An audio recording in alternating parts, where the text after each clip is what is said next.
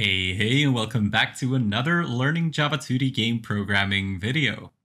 So in our last video, we made persistent high scores. So we now save our high scores to a file, and we can see them when we get to the score state, which currently we do that when we exit the game state. So there was one sick person. I think I saw someone over here. There's one. Yay. All right, so I got a score of 500. Let's exit here. So I'm just going to say finished. And here you go. Here is the high score that we made. So these have some high scores that I made a few days ago and a few that I just tried. So I'll also do note that you can format this however you want. Different countries have very different ways of writing dates and time. I know that. I know, for example, that Americans don't usually put year, month, day. I think they put maybe year, day, month. Not sure. But we do it this way in Sweden, as well as we use the 24-hour system. So this is how I would do it. But you can, of course, look up how you'd like to format it for yourself. But anyway, there was the list. So what I was thinking that we would be doing today is we will be saving and loading maps, and we can decide what file name it's going to have. So we're going to use a file chooser, and we're going to use the one from the Swing package. So at first I thought it would be fun to sort of make our own UI to navigate the file system, but then that would just take a lot of time. And I don't think it would be that much fun. So let's not, when there's a simple component that we can use. Let's use it. So I'm going to pop over to my state editor UI and the UI button menu, because this is where we save and load. This is where we have these buttons. And inside of here, I'm going to define a JFileChooser. So I'm just going to call it FileChooser. So that's from the Swing package. Let's instantiate it. So a new JFileChooser, and it needs nothing. Let's do some setup work. For example, I'm going to say set accept all file filter used. I'm going to set that to false. And then we're going to add a file filter. So set file filter, new file name extension filter. This takes two, it takes one description and then as many extensions as you'd like to go along with that description. So I'm going to call the description isobubbler map, and the extension is an ism. So that would be it. I'm not sure if there's something else. Is there something else? I'm just going to quickly check. I think we're good. No, actually, yes, I want to set current directory. That's what I want to do. So I want this to start, well, where we should be. So this takes a file. So let's just create a new file. And we want to find the path to where we are right now. And we've done that plenty. So by, say, using the class and getting the resource from the class, which means it finds where this class is on the file system and then gets the resource from that. There, and then we need to say get file. So now it should start in the directory of this class, but though it will start in the directory of this class when it's been compiled. So it's going to be in our out folder. But so that's good. Now, instead of saying state save game map and state load game map, I'm going to say this dot save map, or this : method reference. So let's create a method like that in here. And what this is going to do, so it's very easy to open a save dialog, show save dialog. This needs a component that is the parent. And we don't have a Swing component in here. So I'm just going to say new JFrame. And that's going to work well. So it uses the component in here as a parent to find out what style the parent is. So the dialog can take on the same look and feel as the parent. But I'm not going to concern myself with that right now. So that's going to do just fine. And this is actually going to return an int. So Control-Alt-V will give us, well, we'll write this part of the code automatically. And I'm going to say file chosen. And then let's make an if statement. So if file chosen is equal to JFileChooser dot approve option. So that is, this file chooser is saying that this is an okay file. This file exists and it's fine. Go ahead and use it. Then we want to load it. So now we have to say state, or sorry, we are saving, of course. We want to save it. So now we say state, save game map. But now let's modify this to take in the file path. So I'm going to say file chosen. Whoops, sorry. I'm going to say file chooser get selected file. And I'm just going to say toString probably. So we're getting the file path in a string format. And then when we're in here, we need to take that file path in. Game map set scenery list, that's fine. When we do save game map, we now have to tell it where to save that game map to. So let's go into this method and change it. I'm going to do it like that. Now we are choosing the exact location, so we don't need to do any of this anymore.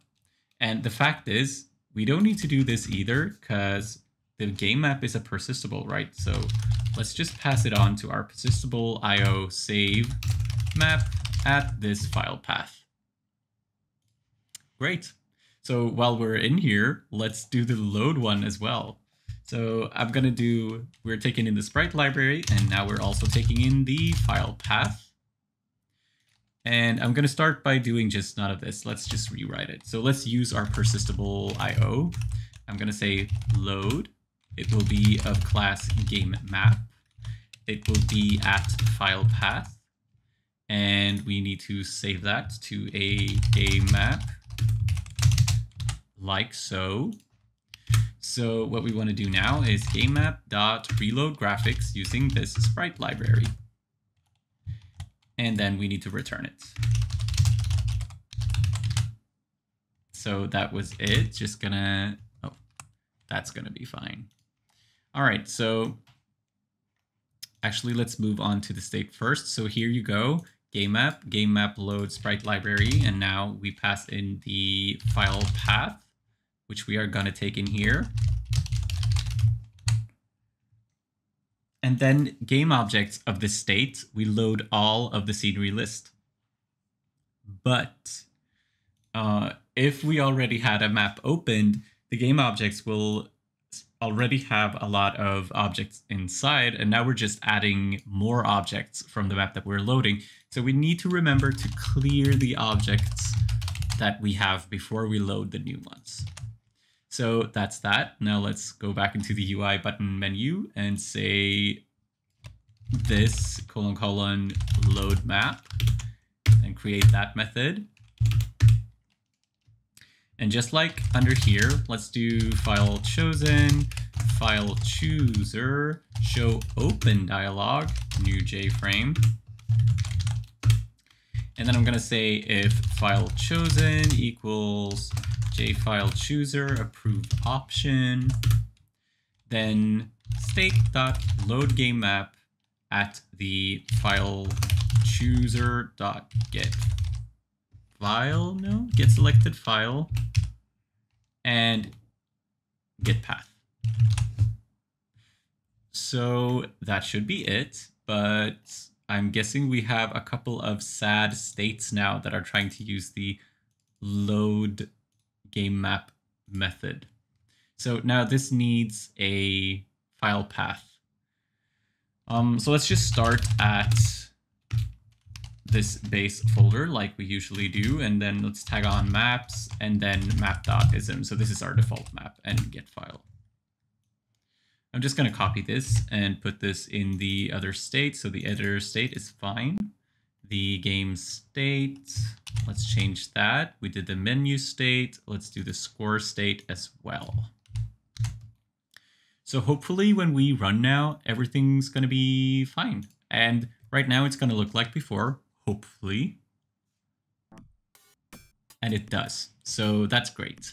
Now if we go into the editor and press load.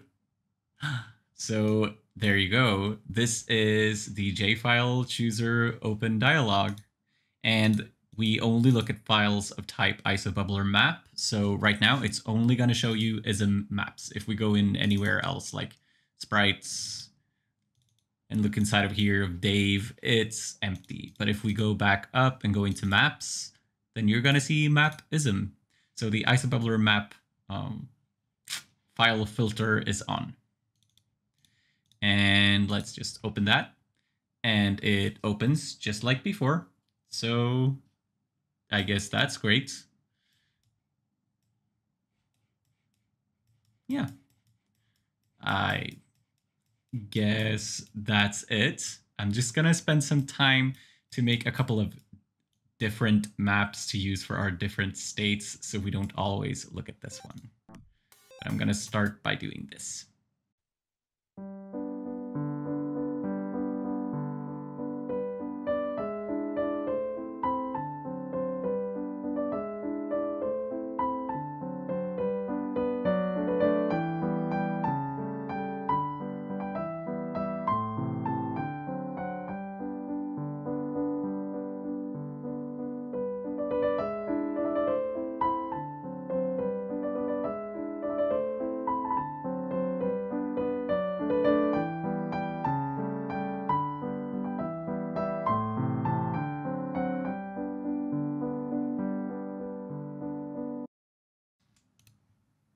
All right, so I made 2 new maps. So I'm thinking about using one in the menu state, so I called it menu, and the other in the score state, so I called it score. All right, there's one more thing that I like in the score state. So in this state, let's see, score state, there we go. We were in there. All right, in here, I want the camera to always be centered. So I'm going to make the camera always centered. Let's override the updates.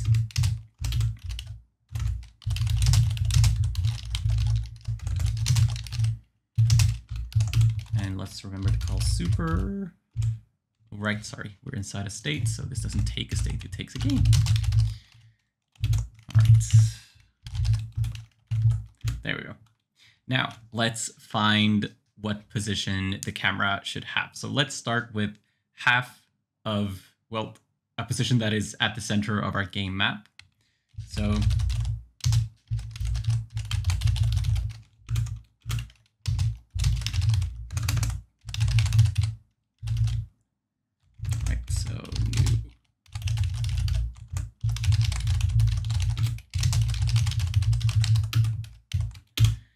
And now that we have, of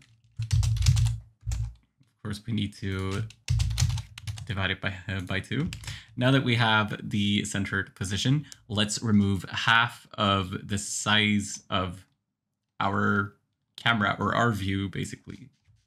So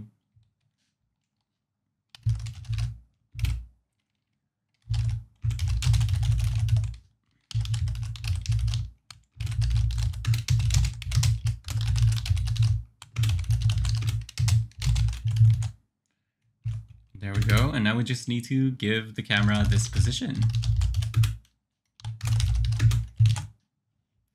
All right, so let's see what all of this looks like. So here you can see my new menu game. Maybe I want to move this tree a little. And see, the good thing is we can do that whenever we want now. I just need to find it. And I put my maps in the resources folder in our project, basically. So not in the compiled version, not in the out folder, but in the regular resources folder, so that they won't disappear. So I'm just going to get the menu ism, and this one looked a little weird. So it's loading. There we go. Just going to move that in a little, and then I'm going to overwrite that. So let's go back. apparently it didn't reload it.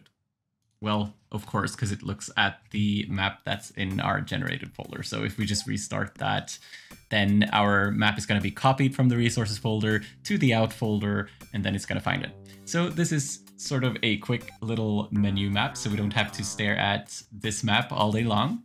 And now, if we go to our score state, we have this little pool of water. And if you increase the size, then the pool should still be at the center. And it is. So I'm happy about that. That will be all for today's video. Thank you so much for watching, and I will see you soon. Hej då!